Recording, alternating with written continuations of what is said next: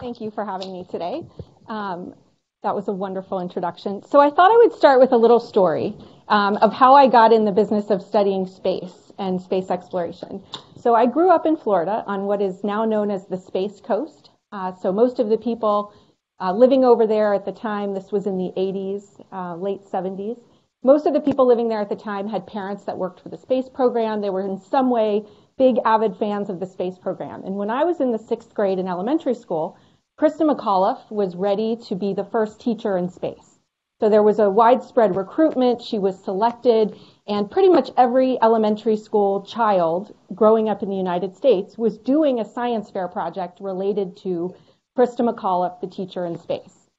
If you were living on the Space Coast, going to an elementary school where everybody's parents worked for the space program, then you went to Kennedy Space Center to watch the launch, as I did in 6th grade. And of course, that ended up being a very tragic day. The Challenger took off, and those of us 6th graders standing there, very excited, writing our papers on the teacher in space and all the experiments she was going to do, watched in total confusion, and we really didn't know what happened. So after an hour or so of standing there without any kind of word, we got back on the bus, went back to our elementary school, they put on the TV, and we all sort of sat there in shock. I was very worried about this, and so my teacher said to me, Leslie, you should write a letter. So I wrote a letter to the president because my big fear was that the space program was going to stop, right? We had had this horrible event, and all the media pundits were on talking about, what does this mean? Should we really not be doing these launches? They're so expensive. This is really a humiliation. So I, in 6th grade, wrote this letter to Ronald Reagan, and to my delight, he wrote back. And as a kid, I grew up having this letter from Ronald Reagan about the space program framed in my bedroom, and I felt very personally proud when a shuttle would launch after that moment. Of course, Reagan reaffirmed his commitment to space exploration. So fast forward 30 years later, I didn't become a rocket scientist. I became a social scientist who was fascinated by teamwork. And 30 years later, I get this phone call one day from NASA Behavioral Health and Performance. And one of the top research scientists in the element says to me, Leslie, I've read a bunch of your papers on teams, and I just love this work. You've done these great meta-analyses about what matters, what doesn't matter, how do you build an effective team. We're focusing on the Mars mission, and one of our big red risks is teamwork. Do you want to work on this? And so that was 4 years ago. And so now you will learn what my answer was, which was sort of like absolutely yes. So my training is in industrial organizational psychology. I'm now in the School of Communication. But as an industrial psychologist, I think a lot about work. And first, I think a lot about the work that it takes to go into a research program like this. So I just want to thank all of the many people. A lot of them are in the room. A lot of them are at NASA who have made this research possible. So I want to give a thank you to them. Another way that I think about the future of work is work that's not going to happen. Well, it is going to happen with robots and AI, but it's work that's going to happen in a place that we don't normally think about, and that's outer space. So we know that humans are on the brink of becoming not a one-planet species, but an interplanetary species. And NASA's taken that very seriously. The Mars program, which is set to launch sometime in the 2030 with a crewed mission, is underway with a goal not just of, like we did with the moon, going, placing a flag, and returning, but actually setting up a colony. And so the long-term goal with the Mars program is to get a crewed mission there, to set up some infrastructure, and to have ongoing trips back and forth where humans can now engage in interplanetary space travel and set up scientific exploration bases on other planets. So how do we get there? First of all, everything at NASA is based on risk levels. So when you decide you want to go to Mars, you line up all the risks that have to be solved. Okay, not dying of radiation, not getting brain cancer, not going insane along the way. And one of those risks is team risk. So the risk that the mission will fail, not because of food or fuel or launch trajectories or other rocket-related physical problems or health problems, but that the crew that is sent won't be able to collaborate effectively, leading to performance decrements that ultimately cause a human-related failure. So if you look at this, we're red for Mars, right? So we're okay on team risk for a lot of the space exploration that happens, but not for Mars. So that's sort of a backdrop for this work. Now, if you want to understand why are we red for Mars, right? Why is that different from going to the moon or sending people up to the ISS for as long as a year? There's a few things that are different. One is it takes 259 days to get there. So most of us have been to a research conference with some collaborators where maybe we had to travel together for a long time. Maybe you were on a high school athletic team and you took like a 12-hour road trip. And you were probably real excited when you got into the van for the road trip. And by the time you got out, everyone kind of smelled bad. And people were saying the same things over and over. You maybe heard some stories twice, and you thought, get me out of this van, right? So imagine that for 259 days. That gives us the first challenge, right, which is just extreme distance. So if we want to understand why is Mars really so far, it starts with this issue of, if you want to travel to Beijing, you can leave whenever you want. You can get on a plane, and you can go. You burn some fuel to get there, and you land when you get there. That's not how we go to Mars. So because of the alignment of the planets, right, the only way to get there with current energy systems is to launch in a specific window, burn out of Earth's atmosphere into this Hammond transfer orbit, and then burn into Mars's atmosphere. So that you're basically coasting a lot of the way. If we look at the launch windows, it sort of brings this really into focus. So if we wanted to launch, if we said we're ready, we're going to Mars right now, the soonest we could launch would be 2020, right? And we wouldn't get there until 2021. If we look at the 2030s, there's 5 launch windows. That's it. So there's 5 opportunities where, again, with current projections of what we can do in terms of rocket fuel and energy and payloads, that's the best case scenario for Mars. So it's very complicated. And the teamwork challenge, right, has to be worked out. The team sort of can't fail because the ability to get resupply missions there, to get backup crew members in place, this isn't something that you can immediately remedy. So to give you more factoids about how far it is, let's think about the International Space Station. So it's 250 miles above Earth, right? Like, I don't know how far UIUC is, but maybe, on order of magnitude of another local university. The moon, on the other hand, is 250,000 miles away. So that's 1,000 times further. So if the ISS is 2 steps away, the moon is walking a mile. Now think about the ISS is a mile away. The moon's like going to Europe. Okay, so that gives you orders of magnitude between ISS and the moon. Mars, on the other hand, is 250 miles away. That's 1,000 times further. So if the moon is just a step away, Mars is 3,000 miles away. So if going to the moon is like walking across your living room, going to Mars is like walking to Tibet. So the distance is very real. It creates a challenge for collaboration. And the biggest challenge is that it means autonomy. So if you're familiar with the space program, the International Space Station has a mission control center. The InSight lander has a mission control center. Every mission has a significant ground element of engineers and scientists who are tracking systems and can do a tremendous amount of the work that needs to go into making a successful space mission from Earth.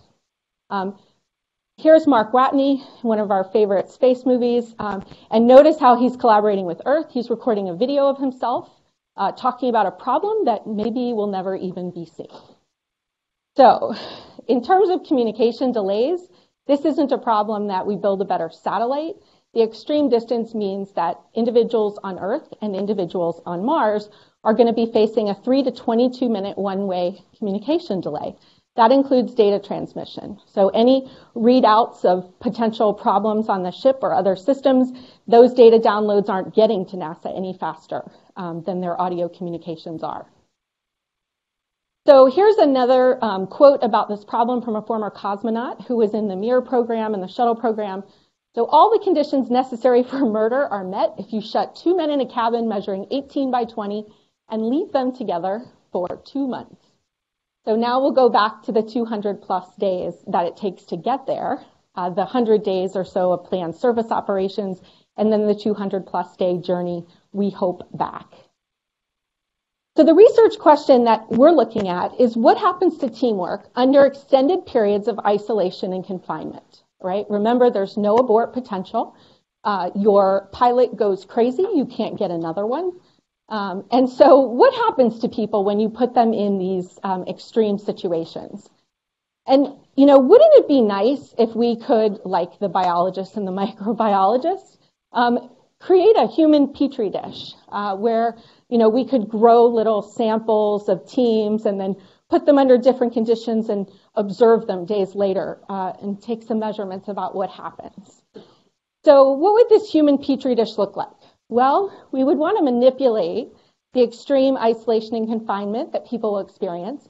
Another problem in space is that we're probably familiar with, we don't get a lot of great light exposure. Most of the trip is dark. And unfortunately, humans don't respond and reset their circadians very well under those conditions. So one of the things that's been observed with astronauts in space for long periods is they are under extreme sleep deprivation. So we need to do that. We also would like to get them to do some complex tasks and also some really boring, repetitive tasks that just have to get done. We want to monitor them 24/7 physiologically and also take all kinds of video. And wouldn't it be nice for a psychologist to give them just unlimited surveys? This would sort of be maybe Zimbardo's dream.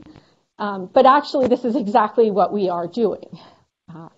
In fact, this is NASA's analog program, and so this is a facility in Johnson Space Center that's called HERA, the Human Exploration Research Analog, and it exists back behind the Mission Control Building, and its sole functioning, NASA has a team of people who recruit teams of scientists to go into this facility and live there for extended periods of time in essentially our petri dish. So that social scientists and other people studying nutrition and sleep patterns and brain changes can be studying these individuals. Leslie, yes. Question.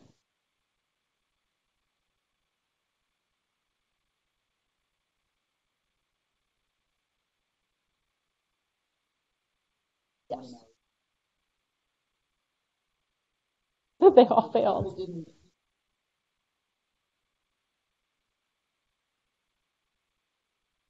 So some of them have failed for a variety of reasons.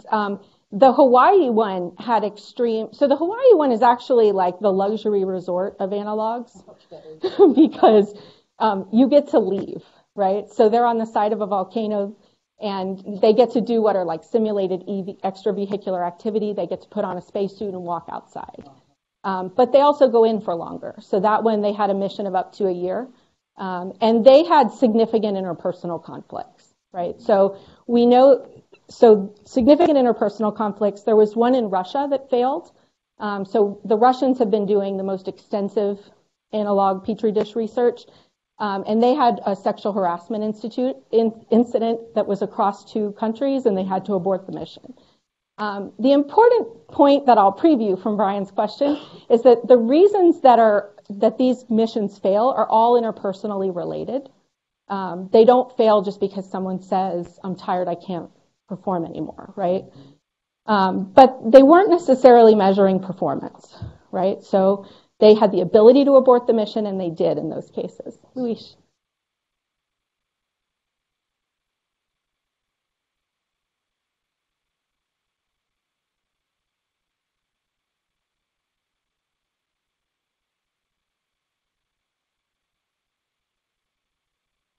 Yeah. They are still doing.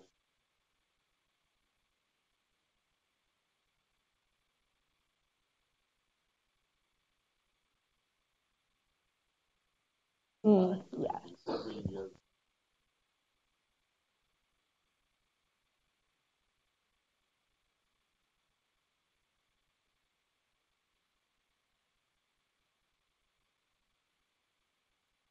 Yes. So the team, that's a really good question because team risk is a performance risk, right? So they're not interested in team. A lot of the risks are for things like coping styles or what they call psychosocial adaptation, right? Is the human able to function without extreme levels of depression that would otherwise incapacitate them? Team risk is performance focused, right? So the consequence is exactly what you're saying, right? Which is, can they do their job even if they don't like each other? And so that's exactly, I feel like I planted that question because that's exactly what we're doing in contrast to what had been going on in a lot of the analogs. And I'm going to share data with you about that specific issue of performance. But first, I'll take you through a little space history. So we're not the only ones doing this. This is the Chinese who've created the Lunar Palace. The Lunar Palace, they're growing plants. They actually have another one called cells. But so all over the world, individuals are living in these isolation chamber petri dishes so that science can be done on their teamwork.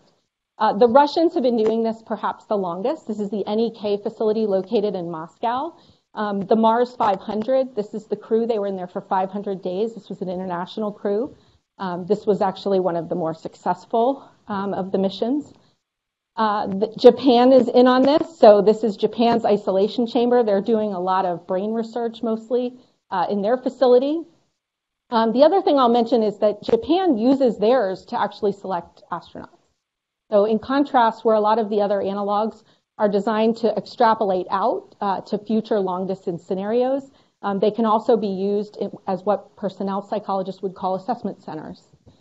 The Europeans do this in style. So why put a tent inside a hangar and watch people? Why not just send people to some of these exotic locations? We've got caves in Sardinia. We've got a beautiful South Pole Station, Concordia base, which always has a French or an Italian cook on station. There's another moon base in the Canary Islands. Some of the ones I don't have up here, Nashir and I did research our first year, and some of these are in Marseille. They have an underwater dive analog in Spain in the mountains. They have a desert robotics analog. So the Europeans have built a lot of these analogs that are in natural locations.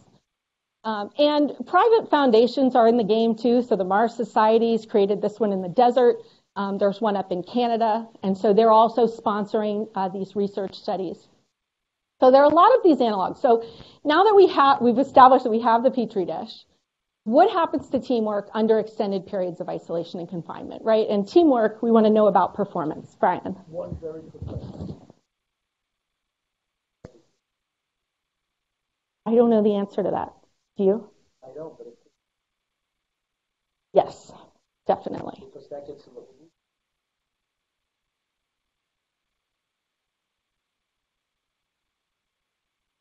Yes. Good point.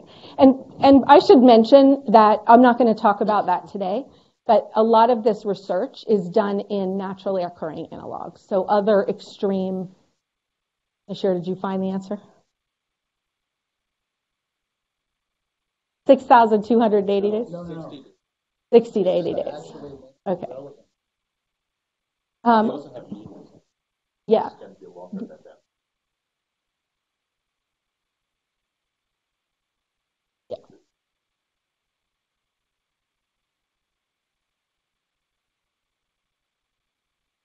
Okay, so the nice thing about these is they're naturalistic, and NASA makes a distinction between what they call ICE and ICC analogs, right?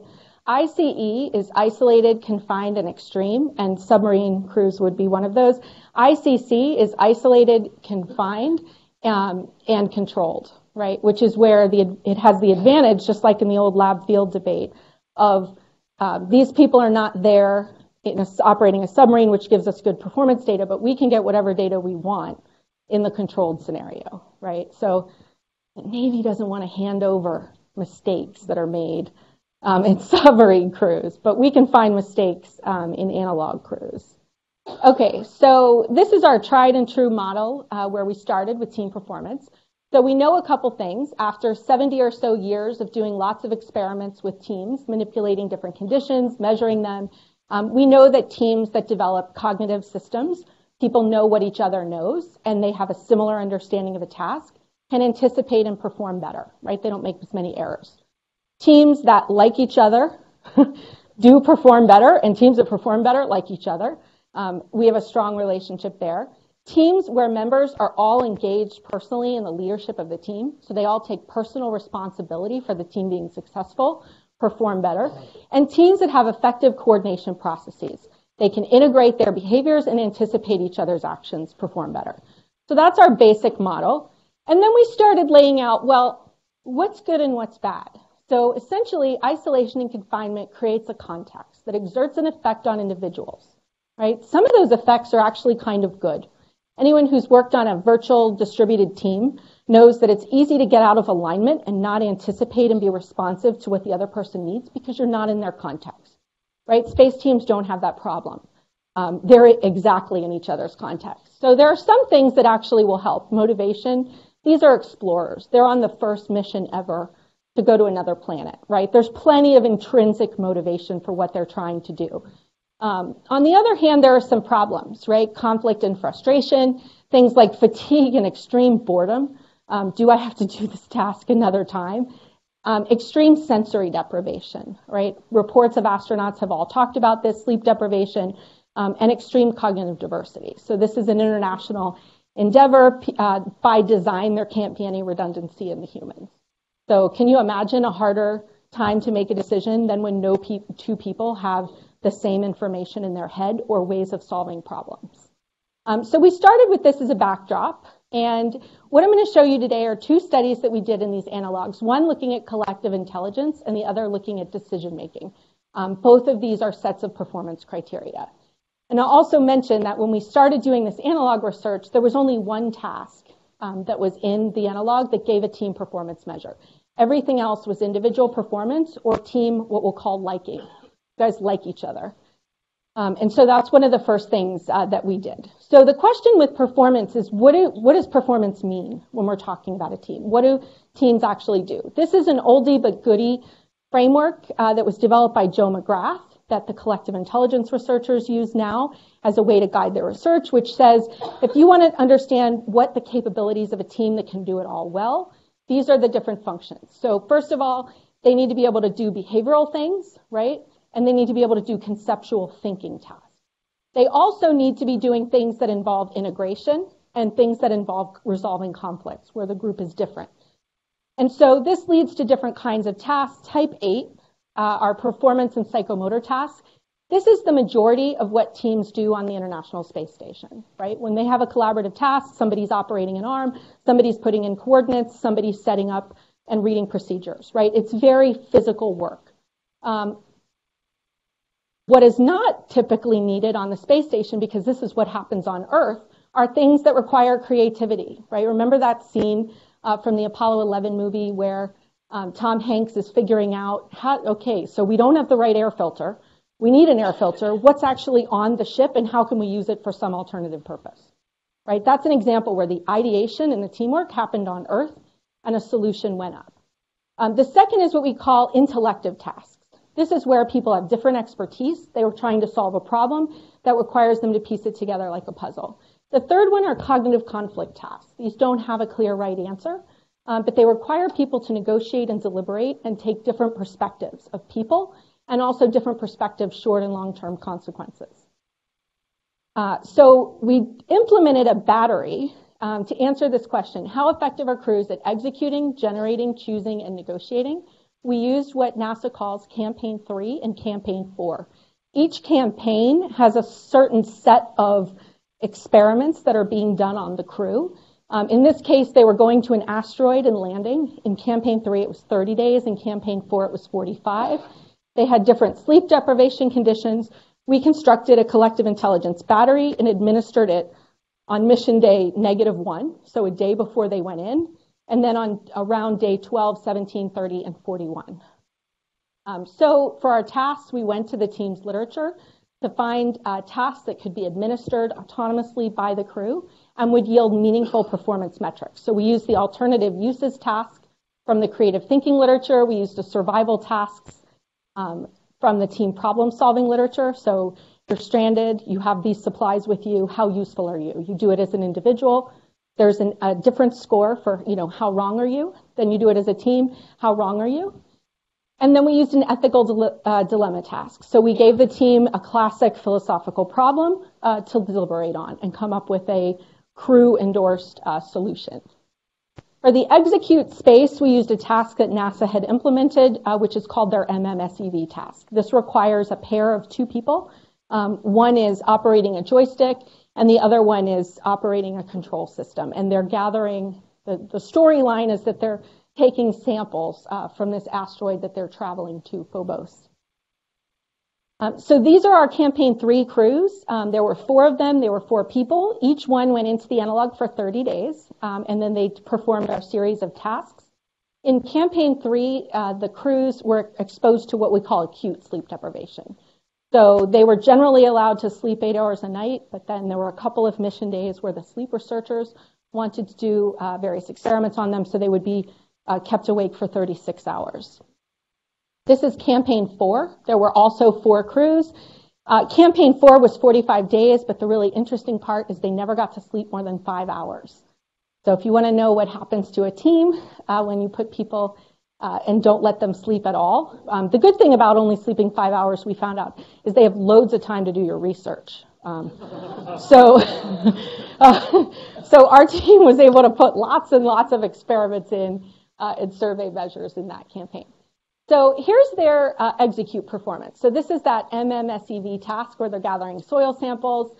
Each line is a crew, right? The black line is the grand mean. This is the number of days they're isolated. This is their performance on the execute task. A couple of things that you note. One is that some crews are a little bit better than others, right, at this task. But all the lines are going up, right? Meaning people learn, so they do this task. The task is in a different place. They're gathering new samples, but they figure out how to coordinate. Most of the tasks that they do on the ISS that are team tasks have this kind of a structure. And so this improves with isolation.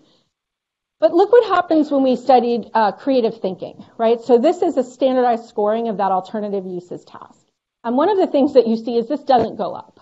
By 30 days in isolation, this goes down to where all the crews are performing worse than the overall mean on this task. The 4 crews that stayed in isolation for 45 days did rebound at the end. So they had what's been observed as a third quarter effect. But importantly, we don't see the same performance pattern for these teams.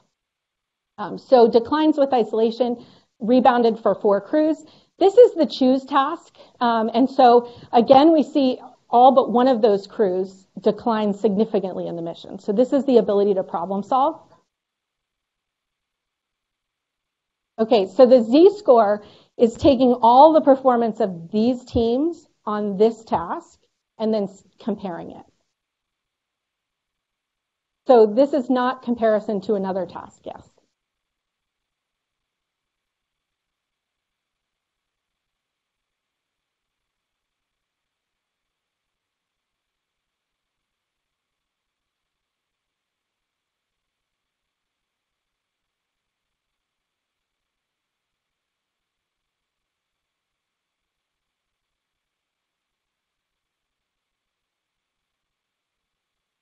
Yeah.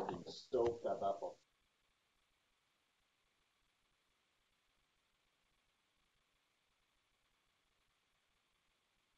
Where you see the oscillation. There would Yeah. be oscillations, like, right? Yeah. It's getting worse, but after a while, you adjust to it. So when I first saw these curves, the first literature that I thought of is actually in intimate partner relationships. So there's a literature that's tracked in social psychology that's tracked marital satisfaction or relationship satisfaction over time. And they wanted findings like if you have therapy, you get better, right? But actually the findings that they would have were if you stay together, it gets better, no matter what you do, right? So there were lots of these curves that showed, I think it's what you're saying, right? It's this oscillating pattern of like adaptation, right? So I'm miserable, I'm going to regulate, upregulate. Okay, no, I really don't like these other people that I'm working with, I'm going to downregulate, right?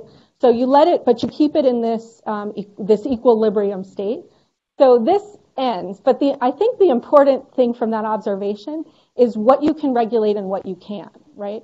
And so I'm not showing this data here, but a lot of the data that we've been collecting is on their social networks within the crew. And that's what they're not bad here, right? This is where they're bad. And they're not all bad. The whole crew doesn't hate each other. but somebody is the scapegoat, right? There's someone that's not playing nicely, they're not doing their dishes, they're not talking and engaging with the crew. When they are, they're inconsiderate, right? I mean, every crew has, when you debrief these people, there is a story about someone, right? Nashir has these great sociograms, right, where he can show you the story where they don't realize that they're creating the problem for the rest of the crew. But the point is that happens here, right? So, and it doesn't affect this performance, right? So I think, one of the points that I make with these data is that just because one dimension of performance is acceptable, other dimensions that require conversations and require problem solving and valuing each other's expertise, those are the ones that are likely to show the decrements. Question?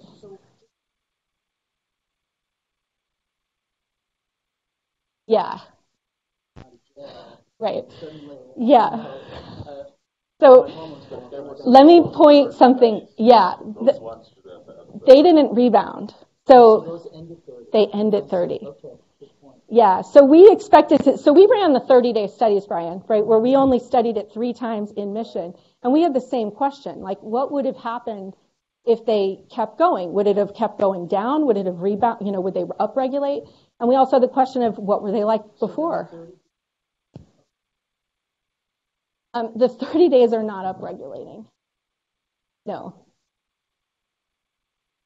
Maybe it didn't, right. I mean, you're getting out. So here's the other thing. Starting in a month, we're running this for 120 days in Russia. So yeah, we're very excited about that mission where we'll have the opportunity for 4 months to be measuring them weekly on all of these dimensions of performance. Okay, so choose tasks. Right, we see this generally declines with days in isolation. There were only 2 crews that showed the rebound on problem solving. Mm-hmm.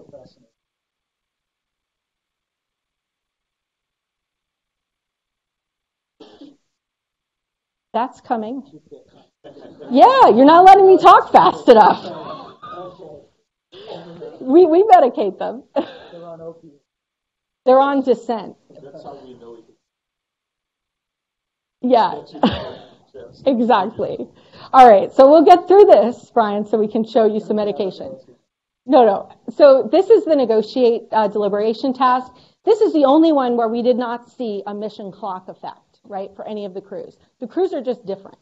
The good news about this one is that this is something you could measure and observe before they go into a mission, and it wouldn't be necessary to continually intervene in it, right? So crews seem to show difference in how good they can engage in an ethical deliberation.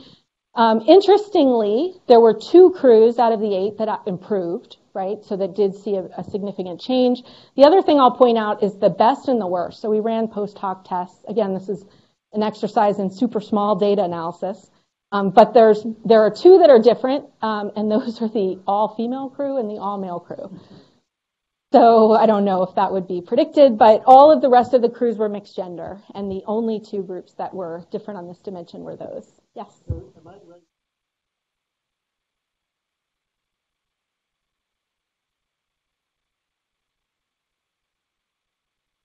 So so the MMSEV task is done in pairs, right? So it's not all 4 people. But it is interdependent, right? So it's not just an aggregation of individual performance. But that's a good question. So a couple things about study 1. One is that it showed us there's this difference in behavioral and conceptual dimensions, right? So if we want to understand the effects of autonomy and isolation, we have to look at conceptual problems differently than behavioral problems. Just because they can do one dynamite doesn't mean that the other. And the second thing is where do you have to give the medicine in selection and where can you do training, right? So the way that you structure the intervention can change depending on these dimensions of performance. Is it something that they're regulating or is it something that they're just different, right? Like people have individual differences and so do teams. Okay, so our next study was to look at decision making. And I promise, Brian, you'll have an uphill here. So this one we implemented in campaign 4. There were actually 5 crews, which I'll explain in a second. These are the guys that had the constant sleep deprivation. So they never slept more than 5 hours a night. We gave them a bunch of decision tasks, and we measured things like decision accuracy. How much negative information that you know that nobody else knows do you share?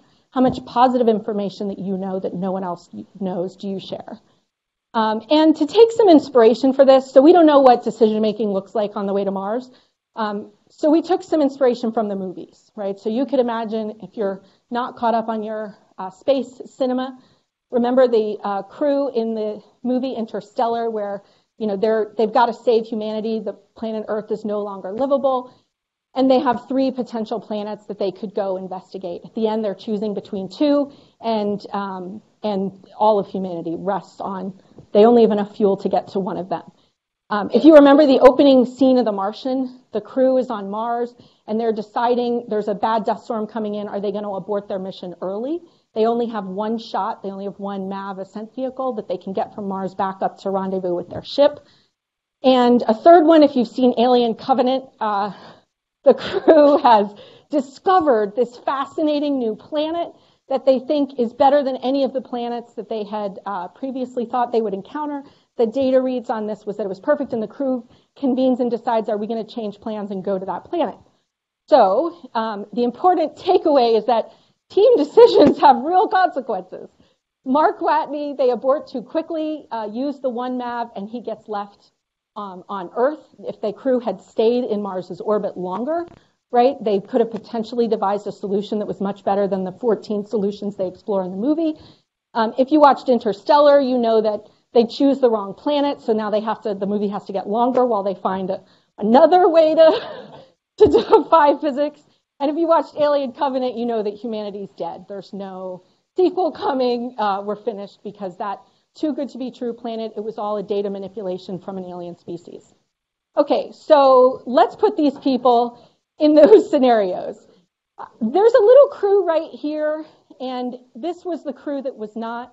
So Hurricane Harvey hit our analog in the middle, and so they had to be aborted. So we don't have complete data on them, but we have some, we'll call them the interrupted crew. Okay, so now we need tasks, right? We want very precise decision-making tasks that have this structure. Everybody's got some information that's special to them. They have to choose between different options, and they have some criteria on which they could evaluate those options. We took movie inspiration and made 5 of them. They're all parallel and designed exactly the way. They just have a different cover story. So it's either gravity. There's 3 modules of the station. One of them is going to have to be cut off permanently. Fire in the sky. There's 3 near-Earth objects approaching Earth. You only have 1 kinetic interceptor rocket to take it out. Interstellar, you've got to choose one of 3 planets. You only have enough fuel to explore 1. New World, where are you going to land on Mars? Your previous landing site is not going to work. And Fast 5, one of your crew members has dropped out, and you have to choose from one of 3 possible replacements. They all have different factors, and the point of doing this was to have the realism of the context, but also have them have different expertise. So here's an example task. So fire in the sky, your crew has detected these 3 asteroids. You have 1 rocket. Which one is the most dangerous and needs to be destroyed? Everybody gets information about all 3. Some of the information that they get is what we call unique, meaning I'm the expert, I'm the only person who knows this. Some of the information is shared. Everybody on the crew knows this fact, right? So this is a very old paradigm in social psychology called the hidden profile paradigm. And so the nice thing about it is that it reproduces an aspect of space teams, which is they don't have any redundancy. So people have unique information, and that's supposed to be a feature, right? So it gives us a good way to be calibrating, are they performing? Because we can see their ability to put the unique information together. So we take our 4 people, we give them some common information. So this is the facts about the asteroids or whatever the scenario is that everyone knows. We give them some partially shared, so you and one other person in the crew know it. And then we give you some unique. You are the only person who has this information. Of course, we don't label it. So I get a briefing, which is the knowledge that's in my head. I don't know what's common, unique, or partially shared. And we design and structure the task so that they all work this way. One of the options is the worst option, and one of the options is the best option, if you had all the information, but you don't. We structure the information so that each expert by themselves will actually prefer the worst option, right? So, but if you had all the information, right, so option A is the worst, Option C in this case is the best, right? If you had everything, if you just knew it, regardless of who had the information, you would arrive at the best choice. So here's the example. This is commander, flight engineer, MS1, MS2, right? So again, we just break up the information profiles. So each person can't see the truth, but the crew can see the truth, right? It's kind of an idealized team decision task that we would like our crews to be able to see. When you have small data, you have to find big data somewhere. So we went to MTurk to validate the tasks before we implemented them in the analog. So we put lots and lots of these iterations on MTurk to verify that first, if you only saw what the commander, FE, MS1, or MS2 saw, you would in fact choose the worst option, right? And so there's 3 options. The base rate probability would be 33. It's at least twice that. That was our criteria of getting the task to work. Then if you had full information, so these are just MTurkers who are looking at the full information regardless of who has it, and more than 2/3 of the time, they're choosing the best option, right? So this establishes that we know what ground truth is. So what happens when we give this to space crews? So Brian, this slide was made for you. So one of the problems with this scenario is that everybody in the crew agrees on the worst option, right? So you have 2 things that are happening. One is that they have to overcome this threshold of actually using information that's not in their own head. And we all know when we become experts at something that we really trust our information. And it's a little harder to start actually trusting information that someone else knows to be true that you don't personally know to be true. But the second problem with this design is that when everybody's in agreement, you give that information even more weight because you say, wow, 3 experts with totally different information all think this is the right answer. That must really be the right answer. So we wanted to see what would happen if we changed that feature, right? So we designed another version of this task where we call it dissent. And what happens is that there's at least one person in the crew whose unique information points to the best option. Someone in the crew prefers the middle option, and then 2 people prefer the worst, right? So we take out this consensus effect that's enacting a force on the group to reach a premature convergence. And because we only had 4 crews, initially was the plan, then we had the aborted mission. The first time they did it, we did it the normal way, which I'm calling control. And then what we did is we had either 2 times of doing it in the descent condition and 2 times of doing it the normal way, and we counterbalanced them to cancel out an order effect that could come from that. So crews 1 and 3 give us complete data on doing the control first and then inducing the descent condition, and 4 and 5 give us the reverse order. So here are the results. By the way, this control is control team, so these are Northwestern students. Yes. Yeah.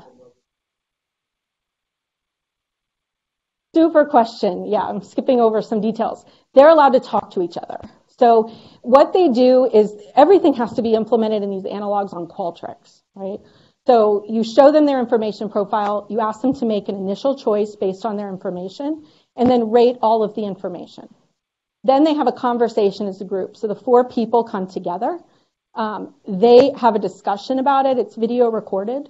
And then they have to reach a crew decision, and then they go back and individually fill out surveys again. So it is a completely face-to-face, not unmediated conversation that they're having. Good question. So Northwestern students are pretty smart. They're getting it right about 23% of the time. These are 0 history groups, right? So these are groups that are in an educational setting. They're competitive. They're trying to look good in front of their peers, but they're not isolated, confined, or sleep deprived. So para crews, in general, some are doing better than those students and some are doing worse. The best we saw was a team that 3 out of 5 of them made the right decision, right? So it's not, when we first implemented this, one of the PIs on our team said, there's no way they're not going to figure this out, right? By the 3rd time, they'll have it down, they'll figure out the process, and they'll get it right. But we never saw that happen in this scenario. So now we looked at the effects of our manipulation. It had no effect on choosing the right answer or not. This is just the time effect. So we saw that on day 14, all these crews were 45 days. They were most likely to get it right. On day 34, no crew ever got it right. So again, that's, if you extrapolate out 45 days, that's the bad zone, right? They need to upregulate at this point. So now we use these surveys to look at something interesting, which is after they do the task, leave this one up for a second. After they do the task with the team, now we give them like a knowledge test, right? So we take all the information that was unique, meaning it was in somebody's head, and we say, did your crew talk about this fact, right? Like, this asteroid's going to strike Mumbai, the one that you don't think is problematic, and the other one's going to strike this totally deserted region of Siberia, right? Like, those were real facts. And we'll say, like, did you guys talk about this? Did this ever come up? And so what that allows us to do is to construct a measure of unique information, meaning it's in one expert's head but not the others. And it's of two types. It's either information that the expert is saying, I think we need to go with asteroid A. But this fact, if it were shared, would disconfirm what I'm advocating, right?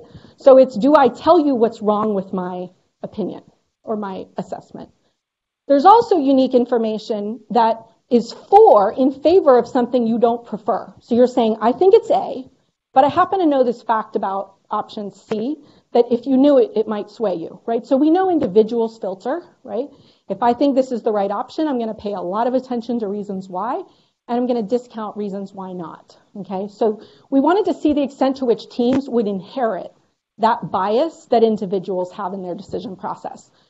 So this is an ANOVA run on negative information sharing. So I tell you it's option A, but I happen to know in my head some reasons why A isn't the best. Do I share them with the team or not?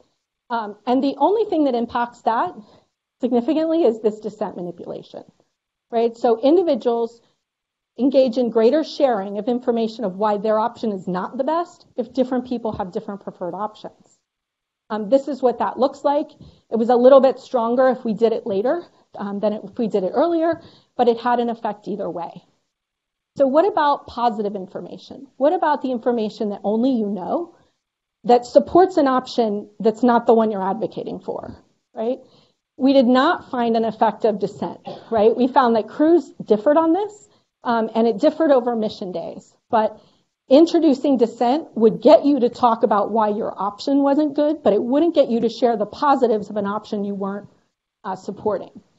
So this is that manipulation not working, and that's the time effect, right? So that seemed to go up around week 2 and then went down as the mission went on, right? So here you can see, again, the dissent is affecting the bad information sharing, but not the good. So these are just the percentages. So there's a 12-point gain in how much of the unique bad information gets shared by having someone in the team prefer another option. But just because you can get them to talk about why their option is not right, it's harder to get them to talk about an option that they've already taken off the table. So a couple of things we learned from this. First, we have some validated hidden profile tasks that allow us to calibrate the quality of crew's decision-making over time. We see this initial dissent effect, although it's working on negative information. So if we go back to the interstellar crew that's deciding among the 2 planets, they'll talk about what's bad about the planet they're saying they should go to, but they may not talk about what's good about the other planet, right? Getting the crew to change its mind is going to require that they share both. The second is this like lesser evil effect, right? So again, it's easier to like eliminate the choice that you're considering than it is to get you to consider a choice that you've already eliminated as an individual. Those are 2 different processes in the team when they're making a joint decision. And third is this end of mission effect. They all made terrible decisions at the end. So, back to our model, right? So what does this mean for enabling teams? Yes?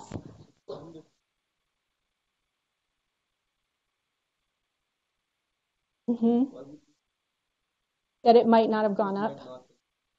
Yeah, so we are doing that in the 120-day mission. That one, we're using these same 5 tasks in Russia. And so that one is much closer to an end of mission effect. So obviously we're curious to see that. But we don't have a past, the last 10 days, we don't know that it wouldn't have rebounded. Yeah, that's a good point. Yes? So defer this if you're going to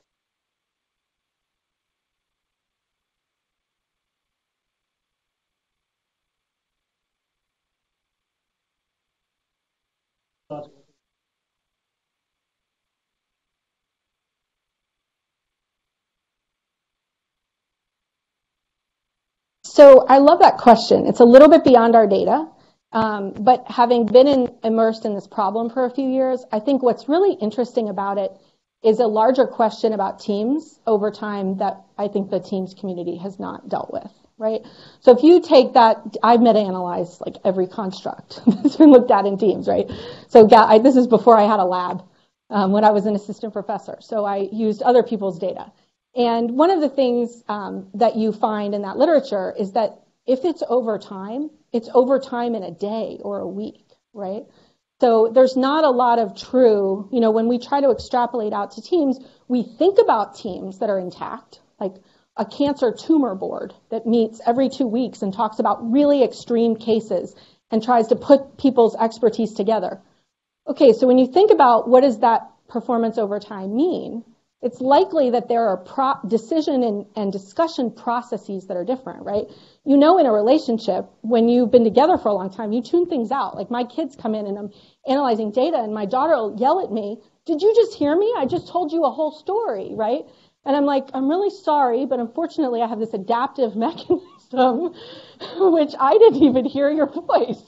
Can you repeat that?" I leave out the adaptive mechanism part, right?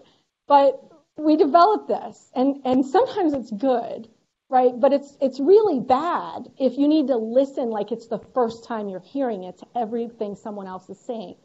There are these diaries in Antarctica where there's one where they're these field crews that are out in tents for extended periods in extreme cold, and they're talking about this end of mission phenomenon. And one of them says, when you get to the point where before the other person even opens their mouth, you know exactly what they're going to say, that's the problem. Right? And they talk about it like you're relying on that person that's the only variability you're going to get. There's no color variation, no temperature variation, no sound variation, right? Just in this extreme sensory deprivation, all you have is another human being talking, right? And so you need them to say something different, but you also need to listen in a way that we don't normally do in a lot of long-term team relationships. So I think, again, that's beyond our data, but that's some of the things we've observed in this context. Okay, so more. I won't show data, but I'll show you a little bit about what we're doing next. So these are some of the countermeasures that we're looking at. So these are the next set of pills. A lot of them are being developed in Sonic Lab, and I'm going to talk to you about one. So one is a crew composition pill, right? Another is manipulating a decision process, having a protocol. There's a protocol for everything else. In space teams of how you fix an arm or how you operate on this, why can't there be a protocol for how you make a decision? A shared leadership protocol and a work design intervention. And so here are some scenarios with crew composition. It's fun to think about this. NASA will likely never have the ability to pick an entire crew, right? So while that's algorithmically tough, the nice thing about picking the whole crew is that you can optimize on everything that you want to optimize on. An international crew presents the challenge that you're engaging in what we might think of as defensive composition. I know that the Russians have picked this person, the Germans picked this person, the French picked this one, the Indians are sending this one, and the Japanese are sending them. Which American do we put on, right? So that's maybe the American from the astronaut corps that I choose is not the same one when I know these are the other people in the crew, right? So that's one potential countermeasure. And then the one that we're doing right now, I put Brennan on there, not because he's being manipulated, but because he's probably not here because he's manipulating.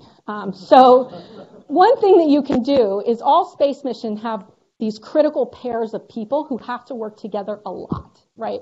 So either because of the expertise, the job, they end up getting yoked in a whole bunch of tasks, right? So maybe you can't optimize everyone's relationships, but you can certainly manipulate through composition who these critical pairs are. So here's the process. So this is why Brendan's not at the talk today. So you build a crew relations agent-based model. You ground it in the literature. This is the theory, everything that might be a factor affecting crew relations that will ultimately affect performance. You parameterize it on all this data collected on all these analog crews. You then take a new crew that is literally in JSC right now. They're going into the analog on February 15th. We've measured them on every background variable known to psychology. And Then you do a virtual experiment with that crew, right? So you manipulate the schedule and you say, I'm going to create a critical pairing with these two, or these two, or these two, or these two, which is the best? You use your model to identify what the best scenario is and the worst scenario. And then you do that, right? So here's our model. So we've divided the mission into 4 quarters. And we're counterbalancing this, of course. But basically, the first quarter, these are critical tasks that they have to do working with this person. We're making it so that first we're giving them the best, what the model says would result in the best crew relations. Then we're flipping the crew assignments in the second quarter to give them the worst possible pairing, then the best, and then the worst again. And of course, every mission, it's rotating which one comes first. So this is, one potential countermeasure of how you can use this information to improve performance. And so I'll leave you with this thought, which is, it might be hard to figure out space team performance, but we haven't exactly mastered this in all contexts back on Earth. And so some of these factors that we talk about, like cognitive diversity of experts, cultural diversity, people working at extreme distance, and working with high levels of virtuality in the processes that they're using or their ways of interacting with each other. And so are there insights in building countermeasures for space crews? We hope so, that can make for happier teaming back on Earth. And so I will just again say thanks to the team and thanks for indulging our space exploration.